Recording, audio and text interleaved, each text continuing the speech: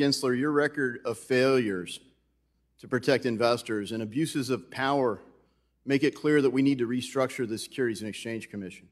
The failures are many, but let me cite some of the abuses. You average more than 2 rules proposals a month. You provide inappropriately short comment periods. You have unworkable and unlawful ESG disclosure mandates on the market. You have essentially a Hotel California rule for crypto where you can check in anytime you like, but you can never leave. You have endless discovery with no resolution and no clarity for the captives in the market.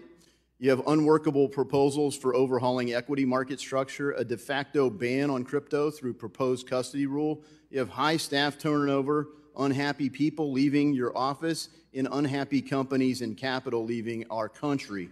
To correct a long series of abuses, I'm introducing legislation that removes the chairman of the Securities and Exchange Commission and replaces the role with an executive director that reports to the board where all authority would reside.